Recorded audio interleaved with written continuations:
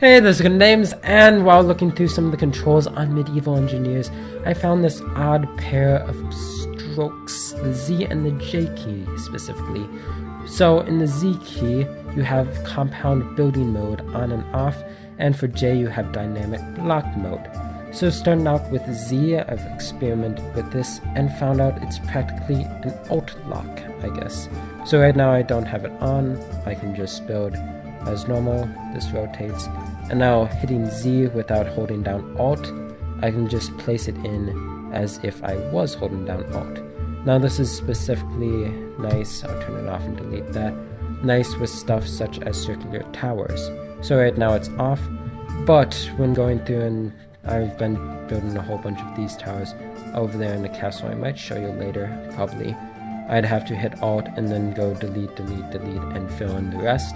But with the Z key, I can just hit it and just be doing delete. Now one thing that this allows you to do is when you are in, I guess, compound building mode by holding down Alt, you can't actually rotate objects.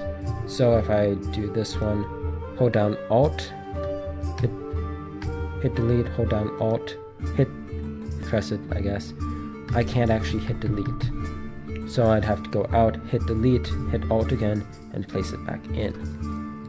Now the other key, the J key, dynamic block building mode, close that out, allows you to build, I guess, dynamically. So this shows me that I'm building on top of a structure, shows me that I'm not building anything right now. Hit J key and I'm randomly building something. This is practically copy and pasting of blocks. I haven't really figured out how this really works in attaching things together, as it's, it just falls. But this is practically the power of the gods in your copy and paste key, but with any block you want. So I've been having some fun with the roofing tiles and everything else. So this will give you a different way, I guess, of building and besieging. So, if you want to be more informed on things such as this that I come up or find or build in Medieval Engineers, please hit subscribe, or if you just want that 200 subscriber reward to come faster, hit subscribe itself.